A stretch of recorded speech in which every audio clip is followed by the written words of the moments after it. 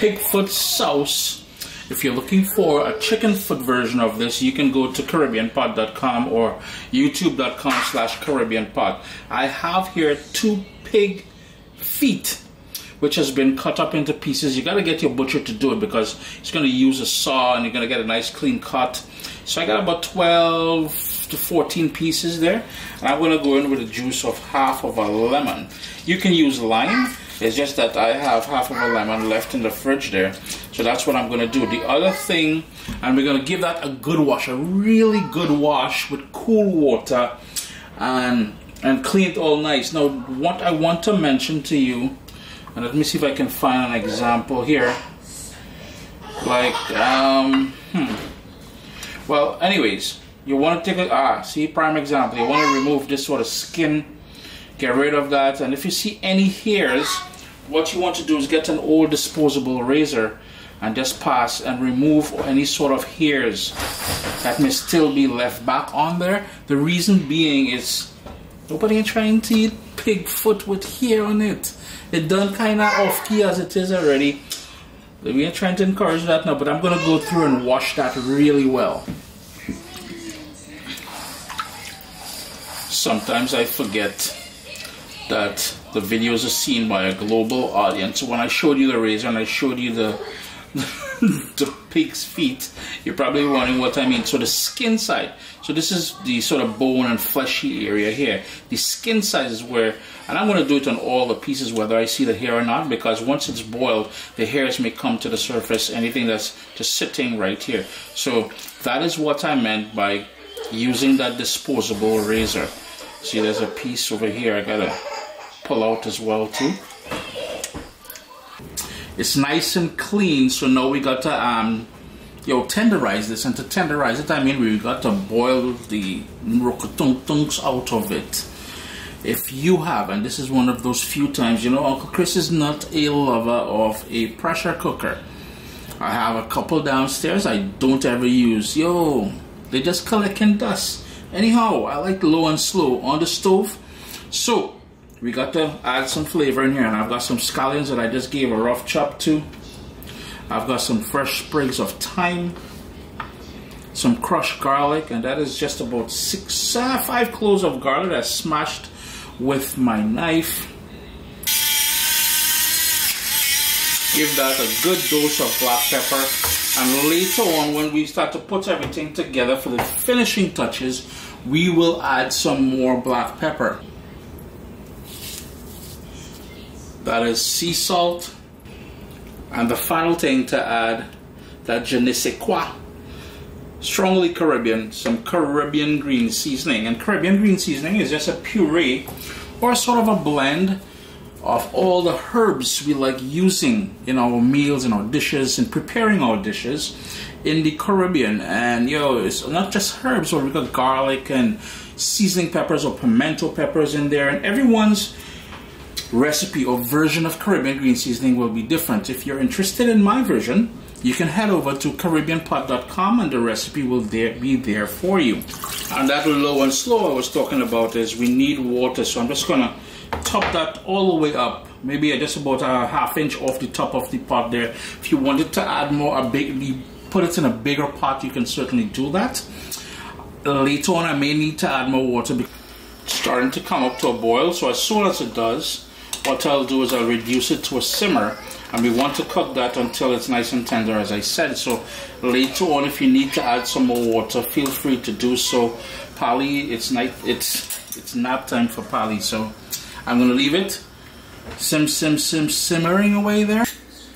As the pig feet boils away there, I've had to add another couple cups of water into so far. I want to show you a little old school trick I saw my mom would always do. So after peeling the cucumber, what she would do is take a fork and she would run it, well, you would go deep enough that it makes an impression on the skin, on the outside of the cucumber, and then when you slice it, I don't know if you guys can see that, there was always a little design on it there. Yeah, that is old school for you right there. Tell me you know old school. That is old school. And speaking about old school, what she would also do, she would cut the stem off with just a tiny bit of the cucumber still on it, and she would do some circles like that. And if you've ever had bitter tasting cucumber, give this a try. All you would do, I've already done it here, but you don't need to do it on the underside. It's where the stem is. You would trim a piece off, and you would hit them some circles like that. Then give it a rinse, and that is what I did at the top here. Just gonna give that a, old school again, old school again. It's been going for an hour and a half. I'm gonna give it another 20 minutes. You know what, let's round it off. 2 hours in total I'm gonna boil it for, then I'm gonna drain it. And I'm going to, you can save this if you want. I don't know, some people say you can make soup with that. I ain't really no kind of big stand stock there, but you can toss that out. But what we really want is these pieces of pig feet now. Yeah. So the pig's feet's been boiled, nice and tender, drained, rinsed thoroughly, and it's sitting on the side over there. The other ingredient, and it's all about texture and flavors and all that stuff like that. So we've got cucumber, we've got shado beni or culantro. If you cannot source culantro, get cilantro. I've got half of an onion sliced really thin, 2 scotch bonnet peppers, and listen, I like it spicy. If you don't like it spicy, you don't have to make it spicy. But what I would recommend you do is cut the peppers into slices that people can identify. So yeah, later on when they're eating or drinking this, whatever means and format they like to go, they'll be able to identify it. Some celery over there. And garlic. Some people put garlic in this, some people don't. Some people crush the garlic. I love garlic, so thin slices, really thin slices of garlic. And we're going to use the juice of 1.5 limes. So I've got one already sliced. I'm going to slice the other one there. We'll need some more salt and we'll need some black pepper and water. So let's assemble it now. Assembly time. So we're going to hit some more of that black pepper.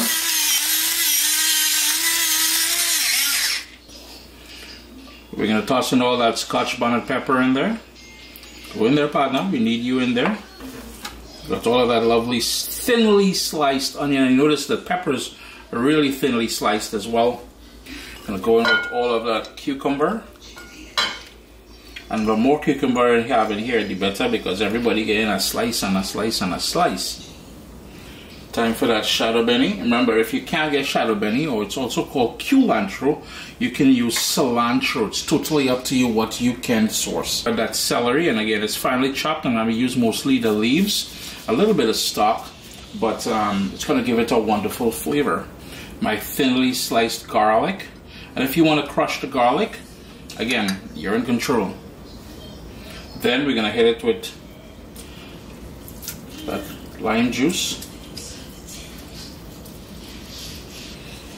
And a bit more salt just to compensate for all the other ingredients that we put in there. Remember, we boiled it in salted water, so yeah, be mindful of that when you're adding more salt. Now we're just going to top it up with a whole bunch of cold water.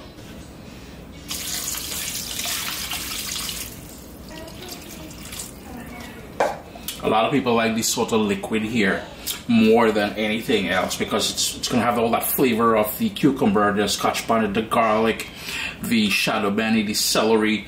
So be mindful of that, because you ain't trying to cheat people on the proportions, you know what I mean? So we're just going to hit that a nice little stir like this, so, and you can see it coming together. Yeah, boy. Sup, soldiers? Listen, if you enjoy this recipe, I'd really appreciate it if you hit subscribe and click that bell notification thing. If you've made the recipe, take a picture and send it to me. Email address down here. I mean, trying to tell people the email address, them butts will take the address and do all kind of thing with it. And tag me on Instagram at Caribbean Pot. I really appreciate you guys, and thanks for being in my kitchen with me today. Irie? Irie. I hear that a quick taste for salt. It does need some more salt, so I'm going to adjust the salt on that. I'm going to add the other half of the lime as well, so in total 2 limes, so I wanted to have that more pronounced citrus flavor. What you have to do now stick this in the fridge and allow it to consume. Consume just means to sort of marinate in there. So a couple hours, we're gonna put this in the fridge and we're gonna let it sit for a couple hours. Then, you know, this is probably the only sort of, I guess you can call it a soup, a cold soup we have in the Caribbean. Now, if you go back 12 years ago, I originally shared this recipe with you all. So if you want to head over back to CaribbeanPot.com, you will find it on there. But anyhow, Chris here, CaribbeanPot.com, allow it to sort of marinate and do its thing. Remember to adjust the salt on it and enjoy. It's like a cold soup, a sort of a pickle. Yo, adult beverages and pig foot, I almost said pigtail, pig foot sauce. Yo, you can't go wrong.